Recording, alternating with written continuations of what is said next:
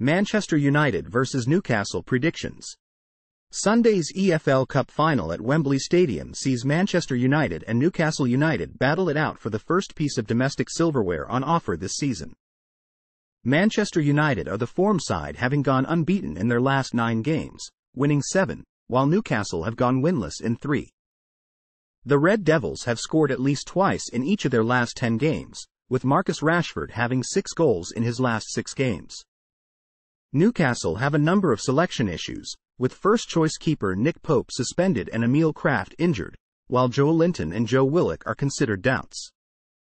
Manchester United have a quick turnaround after their 2-1 win over Barcelona in the Europa League on Thursday. The Old Trafford side are rated at odds against to win in 90 minutes and should take a huge deal of confidence from their win over Barcelona.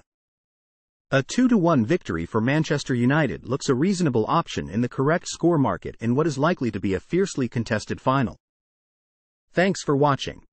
Write in the comments about who you think will win.